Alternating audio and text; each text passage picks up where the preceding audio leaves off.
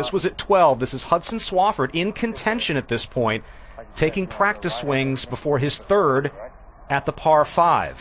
Yeah, we saw this yesterday with Justin Rose at the BMW, and he will incur a one-shot penalty. He'll have to replace the ball. Up there, and I'm just kind of swinging. We're just talking numbers. I take a divot, and it's I call it off that.